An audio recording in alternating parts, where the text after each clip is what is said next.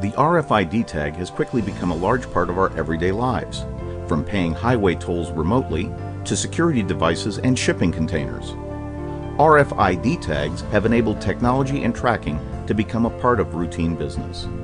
Currently, RFID tags, the type most commonly used in utility meters and shipping containers, can last approximately 2 to 3 years before needing replacement. A next-generation RFID unit turns the power on and off at 1 to 2 second intervals, thus increasing battery life to 4 to 5 years. But in order for RFID to continue to be a cost-effective solution, battery life must be conserved.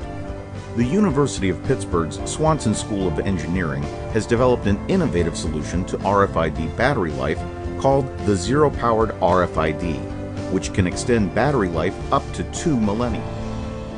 The Zero-Powered RFID technology allows RFID tags to be shut off most of the time to conserve energy, operating on residual power that's enough for them to be woken up by a signal.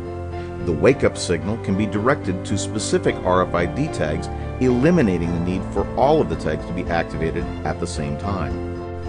Zero-power RFID market opportunities.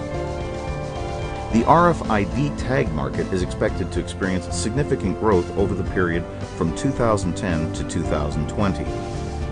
Specifically, growth in the active RFID market is projected to increase from 13% currently to 20% by the year 2020.